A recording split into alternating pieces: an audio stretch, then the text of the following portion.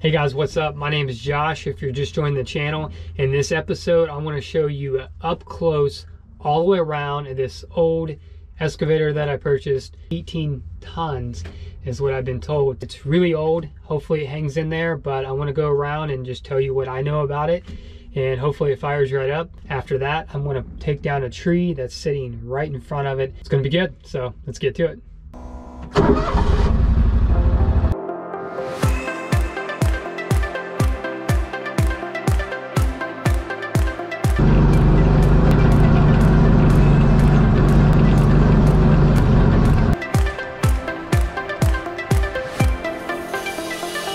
Kind of feels like spring out here after last weekend with the sub-zero temps.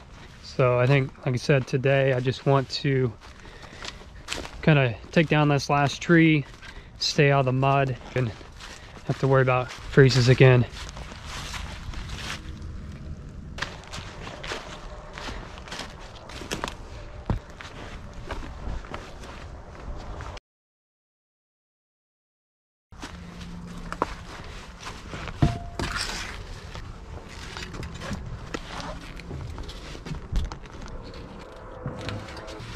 Couple half-inch wrenches here.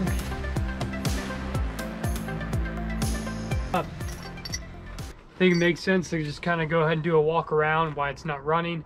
This Detroit diesel, it's on the noisy side. Okay, so in the last video I mentioned the P&H when I talked about the whole runway project, kind of as a whole, the game plan, and walked all the way from the front all the way to the back, the property line there.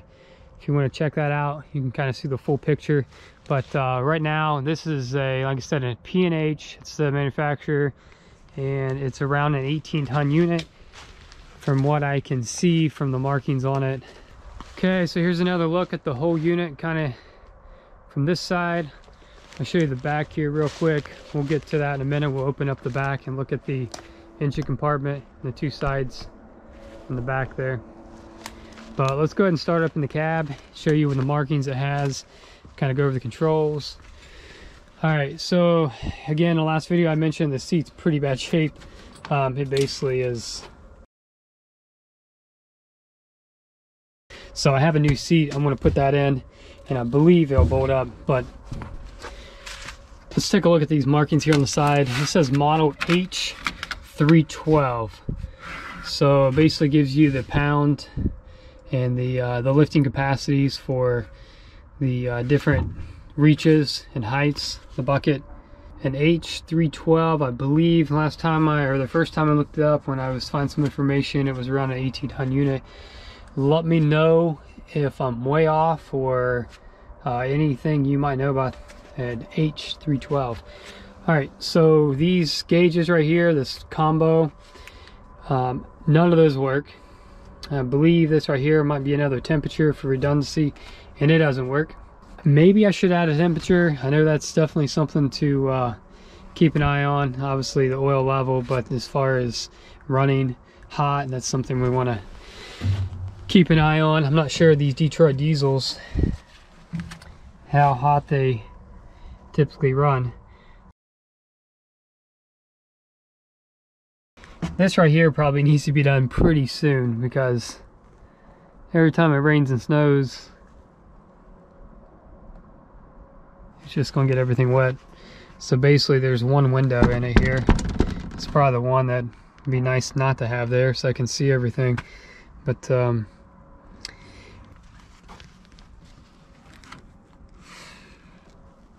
nice mold growing up here, fungus.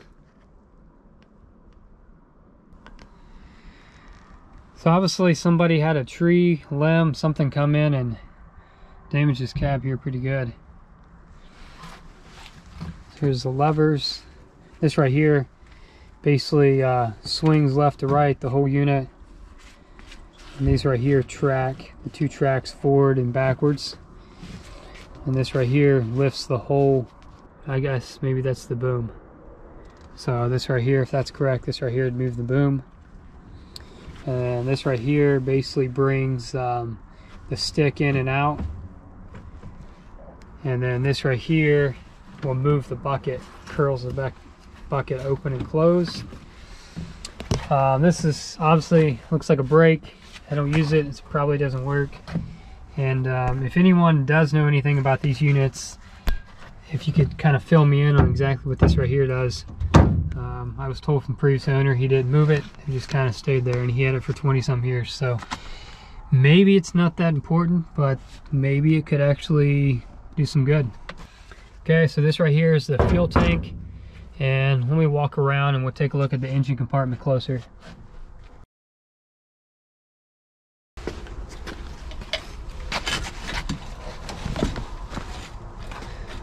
Looks like there might be a hydraulic leak. It's not good.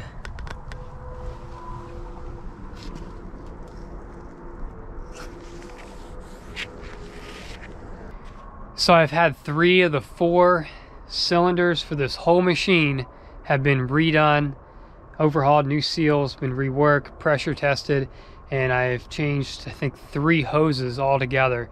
And I was hoping that this guy right here would make it at least through the winter and didn't have to mess with it back here. But it's kind of concerning. So after a deep freeze, I know that's what happened to these. There was some water that apparently was in the seals, and yeah, I really hope I don't have to take the cylinder off before I even really make much ground. So let's continue walking around this unit machine. Let's talk about it before I fire it up, and then we'll make sure this thing isn't leaking too terribly. I can live with a little bit of leak, especially right now, but the other ones were not a little leak. So we'll get back to that in a minute. Okay, we'll go ahead and take a look at the tracks here up close. I mentioned I'll show you up close. I like up close views, as if you're here and you can kind of see it yourself.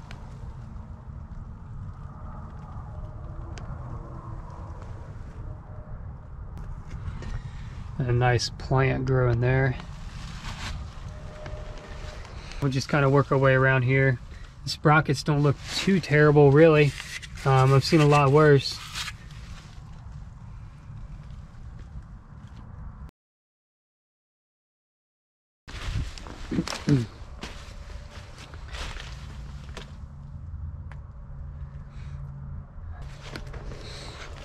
Okay, we'll open up this one of the sides here. This is where the radiator is. Looks like we're holding a decent amount of water. I don't know if there's a drain. I'm sure there's a drain back here. Probably just needs unplugged. I don't like that. Kind of still see Detroit diesel there on the side. I was told this was a 2-cycle. Pretty new to me. Hadn't actually heard of a big engine like this that was 2-cycle.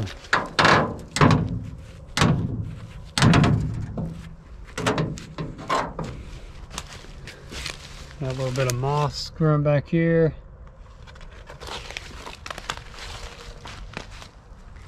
Alright, let's open up the back here, check out the back of the engine compartment. It's definitely dirty. Dirty and greasy, oily. Check the oil for today. It's about halfway on the stick. We probably should add some of that soon. Regulator there.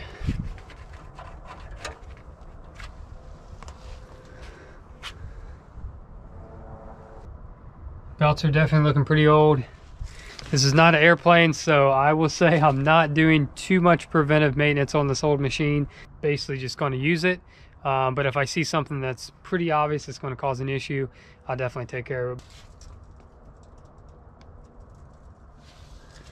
All right, let's work our way around, get this thing fired up here in a minute.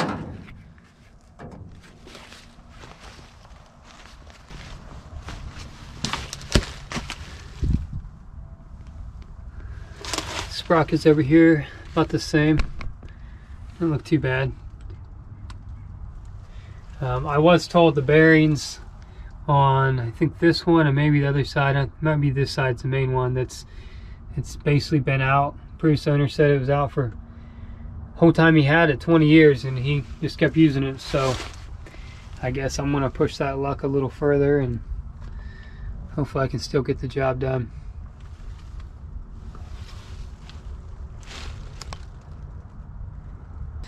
All right, let's get up here and check the engine out more.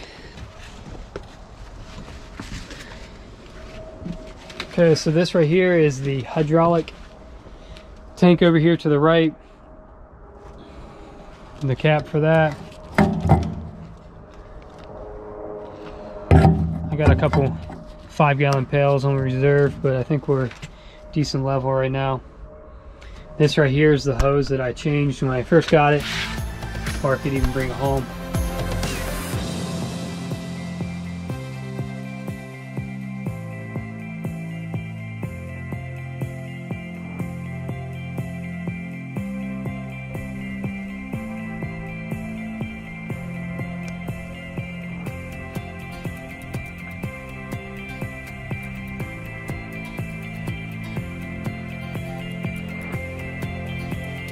It's definitely pretty dirty, pretty greasy.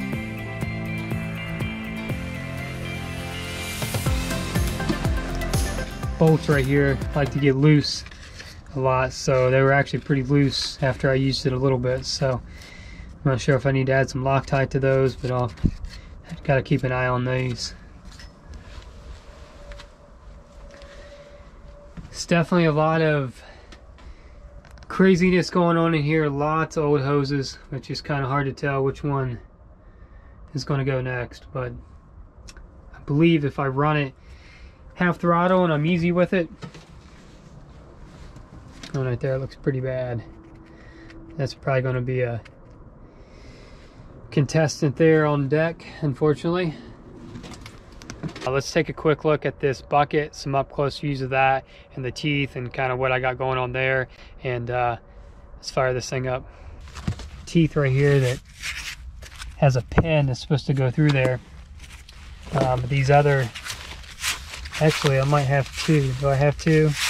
Okay, it looks like I have one there and one there. So I have three. This has got quite a bit left on it. Might even be able to put a pin through it. These two, maybe that one's okay, but this last one is definitely been off for a while and probably have just enough metal there to weld. So the cylinder right here, it got reworked.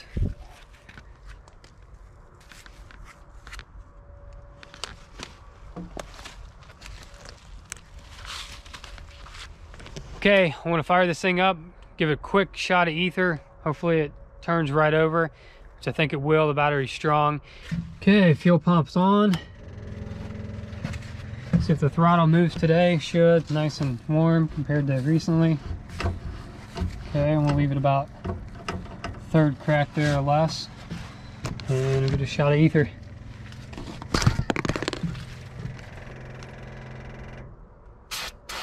Fuel pump just went off. That's not good. See if it fires up anyways.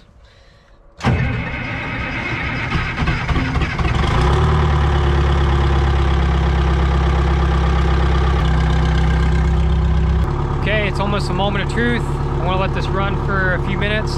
We'll move this thing and see what the cylinder does.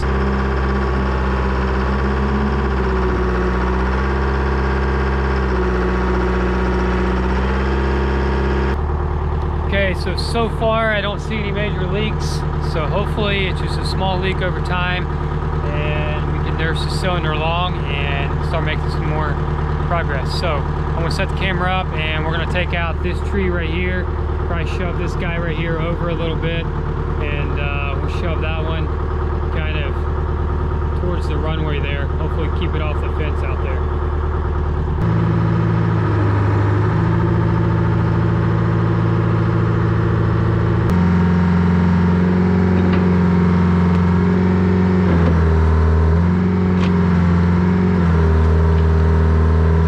Well, it got dark on me last night, and I thought it'd be better for me and also for you as well to view and see more what's going on. But what I'm going to do is reposition these two trees and go ahead and dig on the other side of the tree, get some more of the roots, and go ahead and get this thing down, and this will get us to the next phase here of just kind of cleaning up and repositioning before we move further back. So let's get to it.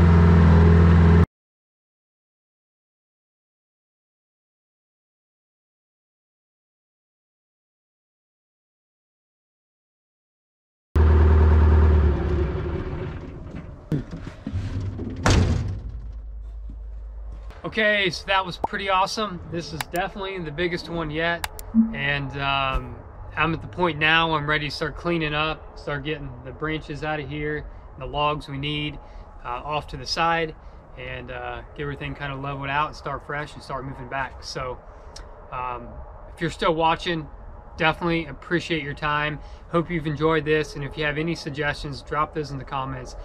And until next time, be safe, be blessed. I will see you in the next one. Later.